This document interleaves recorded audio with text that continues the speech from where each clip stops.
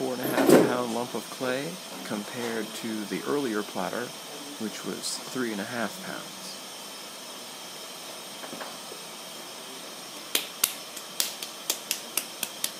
Here we go with a 4.5 pound lump of clay being made into a large platter.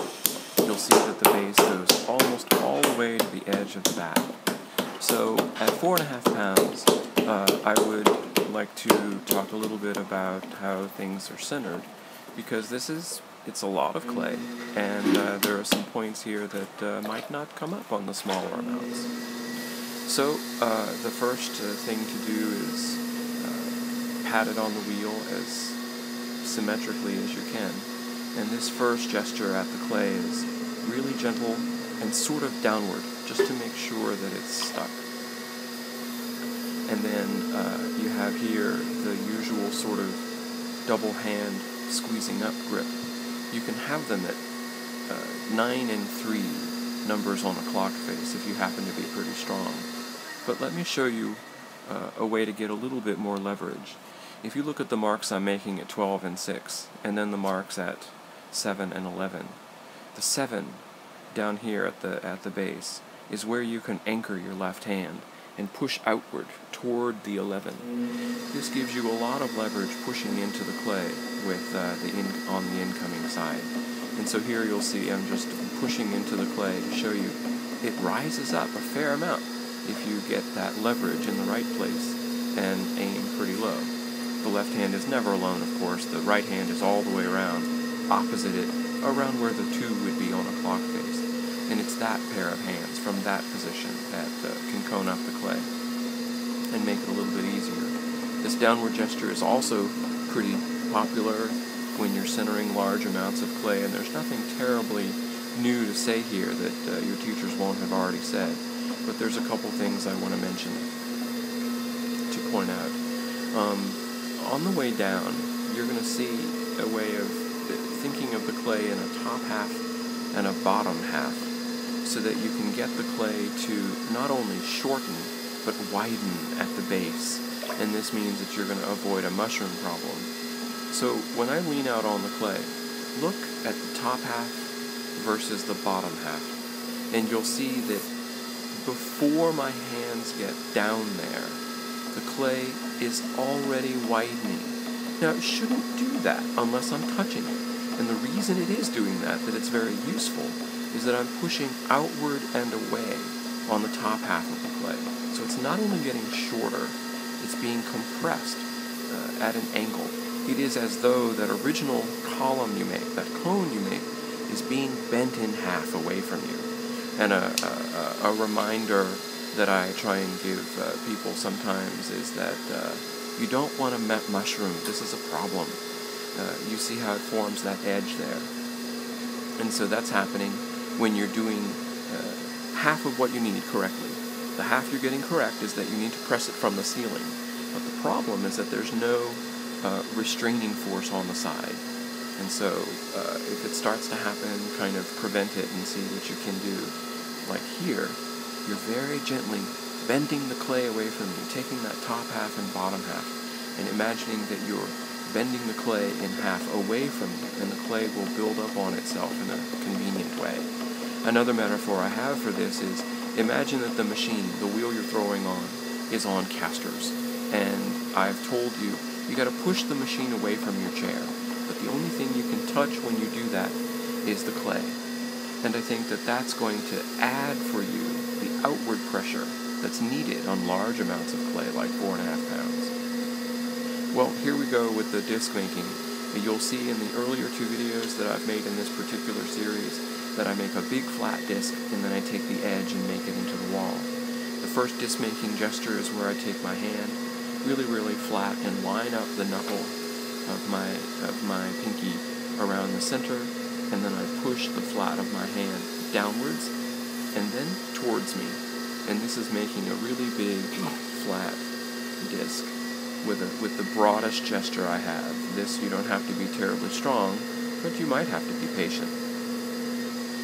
And so if you see, each time I go to the edge, I don't quite go all the way. And here is another way to bite a little bit more into the surface, This is taking the thumb of your left hand and using the curvature of that thumb to make a little bit of a dent, and the strength from the right hand balled up behind it and pulled towards you. I tend to pull not just toward me, but a little bit to the left. And you see now the clay is almost to the edge of the bat, and so we kind of have to stop. But note that this is only have to be a limit on the base of the plate. When we make it taller, it can extend past. So here I'm taking a sponge to secure the edge, and I'm doing a little bit of fussing here with the sponge. Another way of making the plate surface a little bit flatter is to use a sponge. The sponge adds water, and it diffuses the fingerprints so that you have a little bit more control. I'm just fussing over the surface here. It's not the final one because I tend to do most of the... I have already done most of the flattening, which is what I like, but I'm not really worried about the transition from the floor to the wall because the wall doesn't exist yet. And I won't know what I have for a wall until it actually happens, and you'll see that in a few minutes. So now that the edge is done, I want to measure it and compare it to the earlier two measurements. There's the 2.5 pound bowl measurement and the 3.5 pound plate, and there is the edge of the 4.5 pound disc before they get walls. And so it's a good bit bigger. So here is the sponge. Here is the rib being used to flatten things out and get a little bit more surface flatness before the walls happen, because sometimes it's a little bit awkward to do it after the walls exist. I admit, on largish plates, I'm going back and forth between several types of things that don't really have to happen in any kind of order. How perfect is the flatness of the bowl of the plate at this point? It's going to be kind of up to you. So here is the sponge. You leave it as low as you can. You cup your hand over the rim, and then push inward with the sponge, and it's going to undercut that lump of clay and build it up into a shape. Now already, this could be a plate you like. The rim is a little thick, but you could certainly live with it. But I'm going to go a little bit further from here and throw the rim upwards into space and then shape it outwards.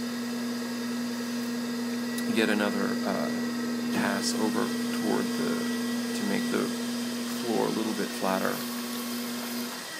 And now that this is a wall that you can get onto both sides of the outside and the inside, now this becomes a throwing gesture.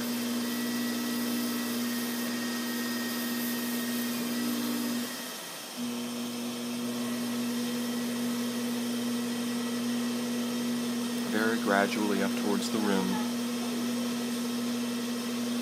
leaving a little bit of thickness at the rim, both for look and also for strength.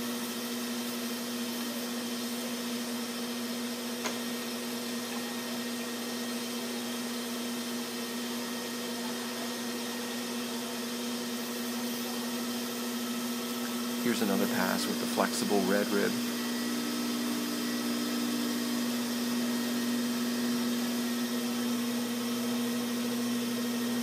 See how it's working more smooth, the transition between the actual floor and the wall.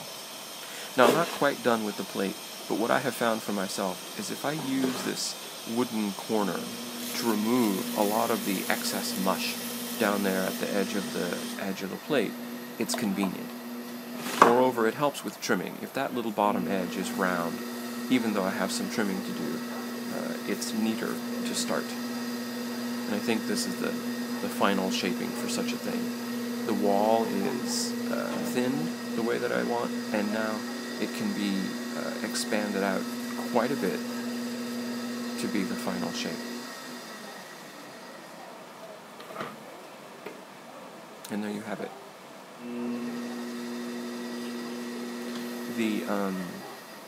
The other plate that was 3.5 pounds, if you look vertically over, you see that the diameter is, maybe 2 inches greater. The last thing that's going to be on your mind is the wire. I like to pull the wire underneath the far inch and let that rotate a few times, and only then pull it underneath the entire shape. I find that sometimes the wire loosens and cuts off more of the plate.